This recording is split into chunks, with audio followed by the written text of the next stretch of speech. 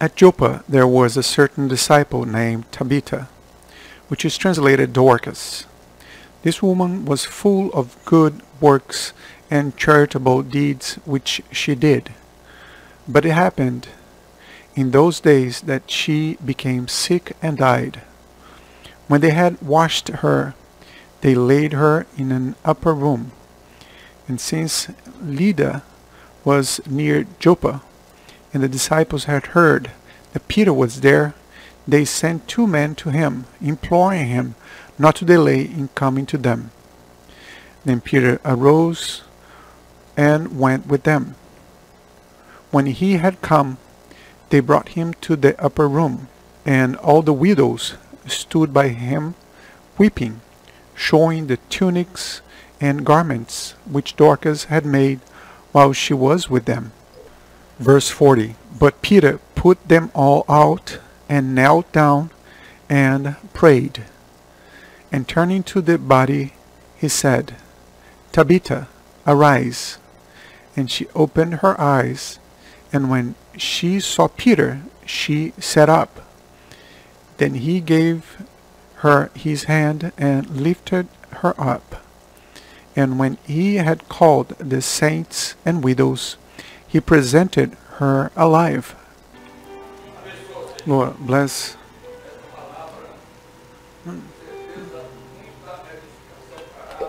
Great edification you bring to our servants and for our lives. Lord, speak to your word, to our hearts, we pray in the name of Jesus. Amen. The church may be seated.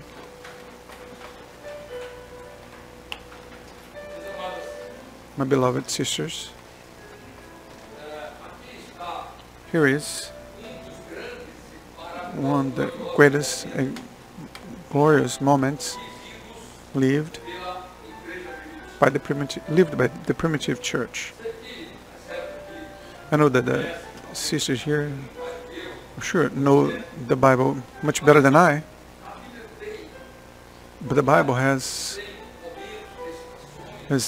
moment and passages. There are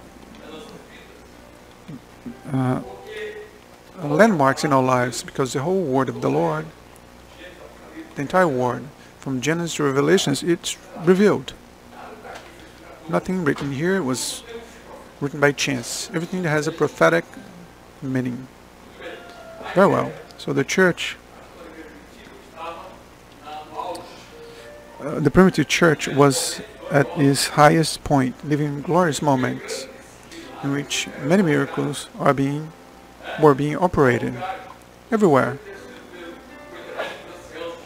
through the ancients like Peter, James, John, and even sometimes even through the Apostle Paul, that in this time of Acts, he had his meeting with Jesus, he had a true conversion. And I see the Bible, the only real conversion that I see in the Bible is the conversion of Paul. It was in the time of the primitive church, the church of Acts of the Apostles. Very well. So what happened here? Everywhere God operated. Miracles and wonders, Paul, Silas, and taking servant Peter from prison. Blind were cured, lame walked. We have the example of the beautiful door, or the example of the one that was lame. I have no silver or gold, but he asked them to get up and you walked. So we have many miracles that are described here in the primitive church. See what happened. Apostle Peter, as always happened, he received a revelation, an instruction from the Lord to go to the region of the city of Lydda, a small city, and said, there is a necessity there, go there. And Peter went. And he didn't know what was the necessity of this city, but when he arrived in Lydda, moved by the Holy Spirit, he went to a city, to a town, to a man called Aeneas. He was sick, almost dying. And Peter, sent by the church, moved by the Holy Spirit, went to the jail and said, Aeneas, Jesus Christ sending you health. Glory to God. And at this very moment, he got up. When Jesus sends health, whoever has faith gets up. And whoever doesn't have faith gets even worse. But who has faith gets up immediately. No matter how serious your problem is, if you have faith, the Lord operates wonders. So then Peter, he did what they glorified. The house of Aeneas was happy. So Aeneas, who was sick, now is well. And nearby, the city of Lydda, there was another city called Joppe. Lydda was near to Joppe. It was a distance, I would say, a couple of hours of walking. And in Joppe, there was a servant of the Lord, who she was known as Dorcas. Her name was Tabitha, but she was known as Dorcas. And what did that servant do? What was her job? It was to pray, to give support and help the people, everyone, especially the widows, people that didn't have any help. She gave them help. She prepared clothing for them. They would never lack anything. That was the work of Dorcas. Job doing the work of the Lord in the way the Lord instructed her. People were very happy, glad for the work that she did. And the Bible says that in the what I read in verse 36 that Dorcas got sick and died. She died. And I want the system to imagine the social unrest of the widows when they saw that their hopes had been lost because of the work that they received from Dorcas. Her support, her attention. Dorcas died. And normally when somebody died, they prepared the wake immediately and brought them to the tomb. But God had a blessing to operate in that city in the same way that he operated in Lydda, in the city of Aeneas. So now let us bury Dorcas. Let us put her here. There is a high room here. And then later we're going to bury her properly. So that at that moment, when that happened, there was this great disturbance in the city. They said, Apostle Peter, he's here. He's just very nearby. We went there. The Lord operated in the life of Aeneas. Everybody knew Aeneas. In Job, people knew Aeneas. He operated. Aeneas is cured. So now run there and call him here immediately. To see if it is a miracle, call the servants of the Lord to here. So then two men went there and said, Peter, see that Job is mourning. It happened that there is a woman that the Lord loves, an old woman. She made a lot of charity. She did wonderful social work there under the direction of the Lord. And now it happened that she died. She died. And they asked you to go there urgently to see if the Lord has something to do for her. And the word says that Peter immediately went with them to the city of Joppe. And when they got there, the confusion, everybody knew Peter because they knew the miracles that the Lord had operated in their life. People ran after him, the widows crying and saying, Peter, ask God to give us a bless. We cannot live without Dorcas. Lord, do something, Peter. And Peter said, calm down, calm down. She is in the high bedroom. So everybody went up and he said, no, I want to enter into the bedroom alone. So he entered into the bedroom, and according to the direction of the Spirit, according to what the Lord had told him, he said, Tabitha, get up. And she opened up her eyes and got up, and Peter glorified the Lord, and she glorified the Lord. She opened up the door and said, and he said, here is she. She's alive. You can imagine the joy that happened there. Many people cried of sadness. Now they're crying of joy. Amen. Very well. So the sister might say, "Hey, I didn't understand until now why Pastor Elias came from Brazil to tell this little story for us. If I read in the Bible, I would see it. No, but the Lord sent me to tell this little story for you. The Lord sent me here to deliver a revelation." Amen. I don't want anybody to raise your hand. I want to ask you if you believe in revelation. Who believes in revelation? Because who doesn't believe in revelation? Say what they're not supposed to, they do what they're not supposed to, and sadden the Holy Spirit.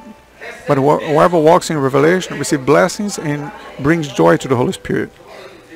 The Lord asked me to tell you that Dorcas represents the work of the women. This work that you do here, praying for the ministry, for the sick, for the problem of the church, for the necessities, and how many joys, how many blessings we receive. There are fruit of your prayer. Now I ask the church here, to everyone here, and what if this work is stopped? Who's going to intercede for us? Who's going to cry for us? Who's going to spend 5 minutes kneeling down, pleading for us? And the Lord told me to tell you this, Dorcas, she can't die. Amen? Dorcas cannot die. Dorcas is work of the women. The work of the women can never stop. It's something that comes from heaven, a revelation from God. It's a blessing for the church, for the ministry, for the pastor, for the ushers, for the deacons, for the homes, for the families. It's a blessing. How can this work die?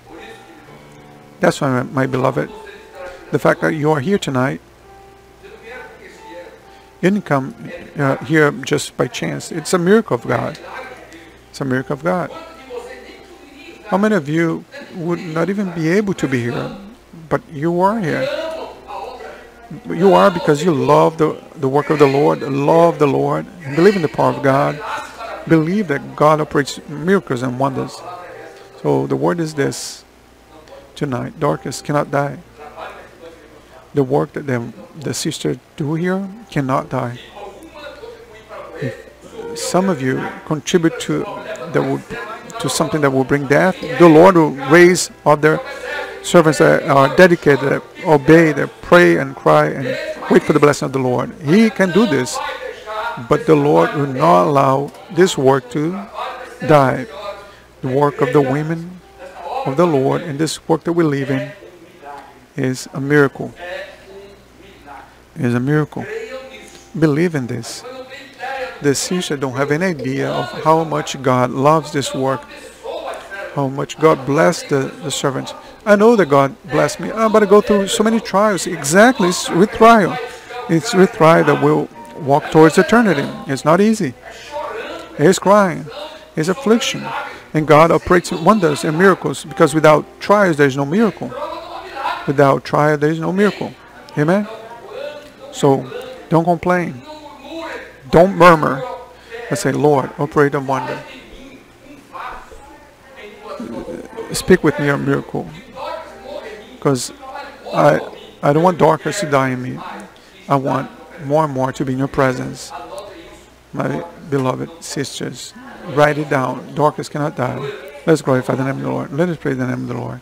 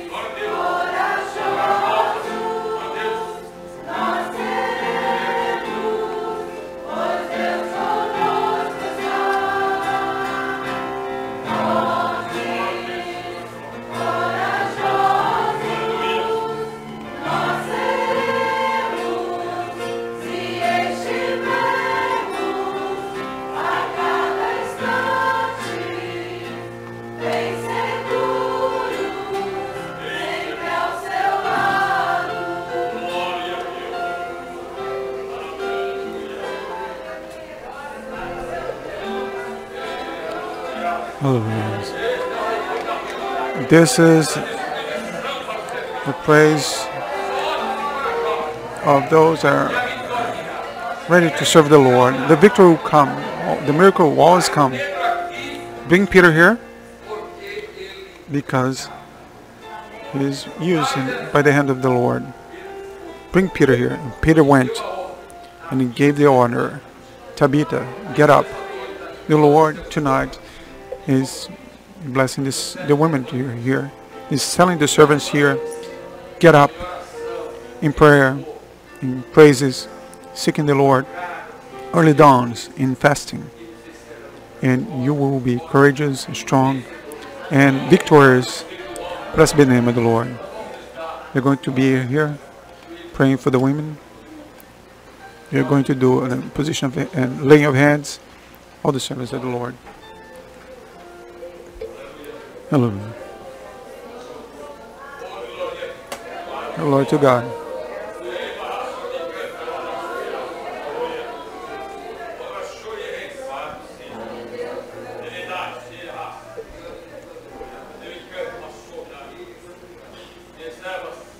My servants, keep in your hearts the word that I brought to you tonight. Live by it, in it, and you will see many miracles, not only for those that you are praying for, but even for yourself, for your homes, for your husbands, your children, with your relatives. I will be laying my hand upon you continually to bless you, and I will make you more than victorious. I am your God. Hear my word. Keep it in your heart.